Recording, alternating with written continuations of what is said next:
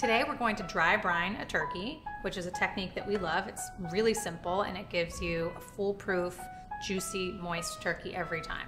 I like to call it succulent. Tender. Yeah. Got the salt right here, 1 tablespoon per 5 pounds. We're using parsley and thyme that we dried and ground up with the salt. But you can also, you can just do plain salt. You can use orange zest and spices, whatever flavors you feel like using. whatever floats your boat. Yeah. So you got your salt all measured out.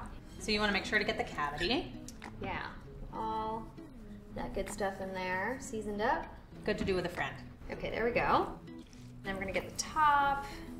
Put lots of salt on the top. And this was a technique that was popularized by Russ Parsons and Judy Rogers, among other people. And some people prefer wet brining. That's super popular as well. But it involves a lot of liquid and sloshing around in the fridge and Big tubs. sometimes a mess. Fridge shelves. We don't. Yeah. Yeah. So this is just. Want me to flip that? So you want to get the salt all over the turkey, the back as well. A lot of people neglect the back when they're salting birds. You want to get it under all the joints. There we go. Yeah.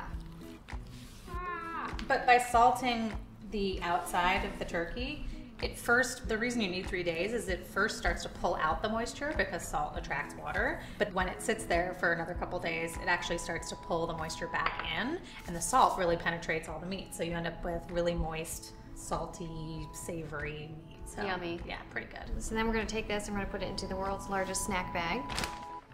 Ready? Here we go. 1, 2, 3. Nice work. Okay, got them in there. You can buy these in the store or you can just use plastic wrap.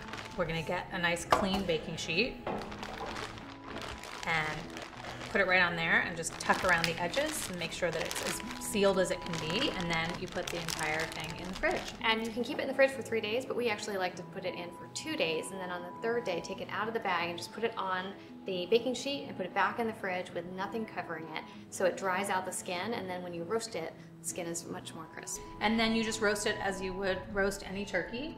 Just make sure to check it sooner because it will cook a little more quickly. Which is another plus. Yeah, and then you have a totally delicious, moist, juicy turkey.